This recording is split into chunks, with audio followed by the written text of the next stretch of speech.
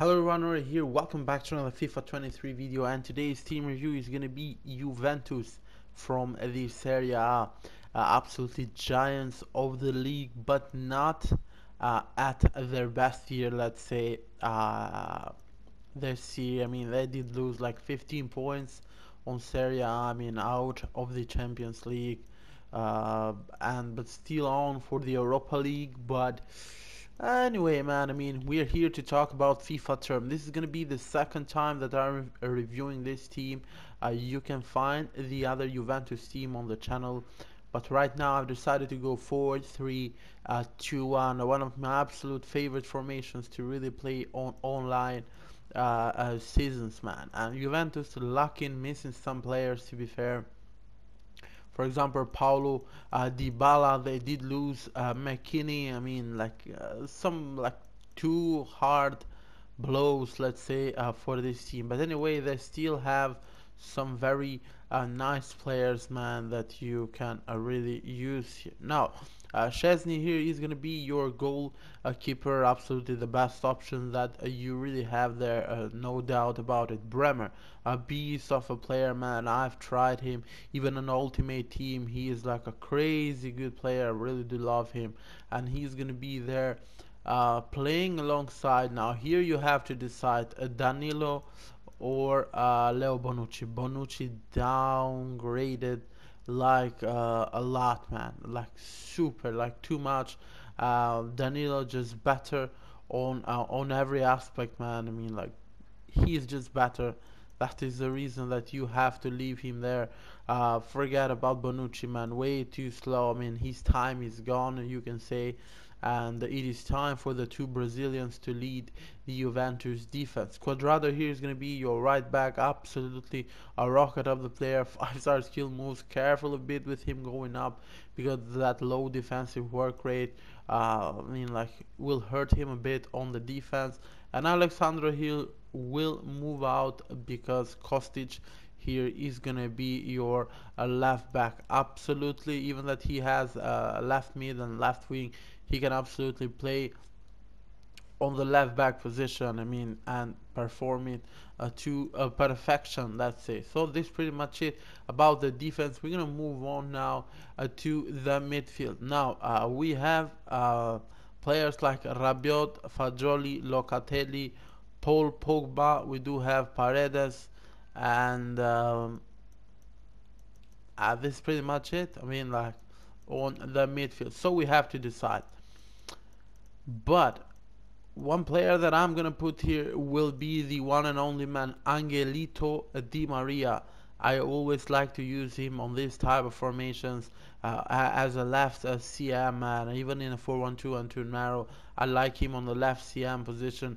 For some reason, he's like super fast, man. Super like agile. Will increase your midfield speed a lot. Now, if you put Rabiot there, I mean, your midfield speed is gonna be like way too low, man. I really do not like Rabiot this year.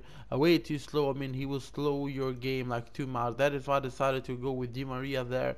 Locatelli as your CDM or CM, let's say. Now Rabiot, as I said, looks like much better in every single style than Locatelli in pace and all of that. I just don't like him in the pitch for some reason. I don't know, man.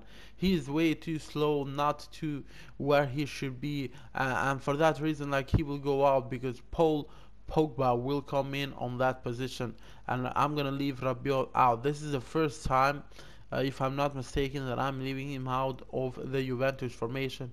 But this midfield trio, I really do like it a lot. I mean, Di Maria and Pogba will bring a lot of qualities for the offense. Be careful a bit on the defense, but for that, Locatelli will take care. Now, moving on here to the attacking trio, Fagioli for sure will go out. We're gonna have Moise Kean there, a beast of a player, like very fast, like 87 pace, lacks a bit on dribbling and all of that, but still he can bring something to the offense. And Alexandro will go out because The best player on this team, Federico Chiesa, will be there playing as your left forward. Now again, one thing that you can really do, it is put Rabiot instead of Locatelli. Other than that, I would not advise you to do. This is just my way, let's say, of playing with this Juventus team with this formation, because I did try Di Maria instead of Keane, and here it was Rabiot. The game was just way too slow, man. Not for me for sure, and that is why I decided to make these two changes. So, and Vlahovic for sure will lead your offense. Moving on here to tactics, defensive style is going to be on balance. Width we're going to leave on 45, and depth at a 55. Offense here is going to be on balance. Chance creation at balance. Width again on 45, and the players in the box at a 5 bars. Corners and free kicks, I always like to leave it 2. You guys can leave whatever you want there, but at rows the same thing, pick wherever you want, it does not really matter. And the instructions, very very important. Target man and stay forward are going to be the instructions for Vlahovic, and getting behind will be the instructions for Keane and Chiesa. Stay back while attacking and cover center will be the instructions for Locatelli, and just stay back while attacking and stay back while attacking for both of your fullbacks. So this is pretty much it. I'm gonna leave you now with some highlights, and you're gonna see a crazy game, man. I mean, the game starts 3-0 for my opponent, and then out of nowhere, switching Di Maria to midfield, and then Keane to the offense, putting Rabiot out. I will recover 5 goals, man. And in the next game, I will still play the same opponent. It was crazy. I beat him 2-0. I did like put a lot more in the game, like impregnate. How can you say it, man? Well, when you like try more, I mean, I was much more focused, and he did not score a single goal, but totally my game. But anyway, man, you can bring a lot with this Juventus team. Again, thank you all for watching. I hope you did enjoy it, and I'll see you in another FIFA 23.